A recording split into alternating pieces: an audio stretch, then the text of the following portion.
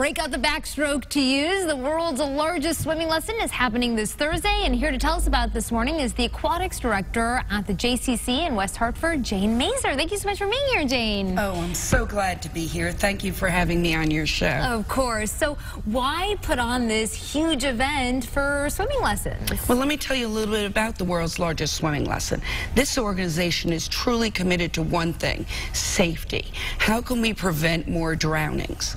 Through swimming lessons, children can learn new things, be more comfortable in the water, and in turn, they'll be safer. They'll be safer around the water. They'll be safer in the water. So important. And this is a great way, a fun way to really stress the importance of that. How can people come out? What can they expect? Yes. So this Thursday, 22 countries, hopefully 13,000 sites, will be providing free swimming lessons.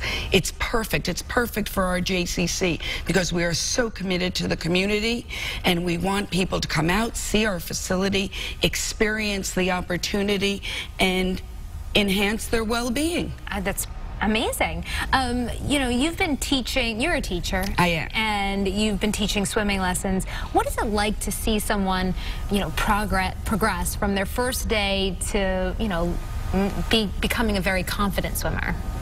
It's the most satisfying one can be, because you really see someone go from that deer in the headlights look of fear to eventually feeling their buoyancy, and they stand up that first time, look you in the eye, and you can just tell it's a momentous occasion. That is really cool, and it's got to feel really good as a parent to make sure that your child feels comfortable in the water too. Yes. Parental supervision is so very important, and that's why they send their children to our swimming school. We've got a training pool with a hydraulic lift floor, warm water, and very well-seasoned instructors. And can kids of all ages come out, adults too? How does it work? So we're going to be providing 3 classes. One will be at 3:30 for the parent-child experience. Then we'll have preschoolers 3 to 5 at the next time frame. And lastly, we'll have children 6 through 10 years old. Wow. And what kind of turnout have you gotten in previous years, and what are you hoping for this year? Yeah, we're hoping for a full house. We have limited opportunity remaining. The registration has begun, and we will extend it through Monday to accommodate people watching the show today.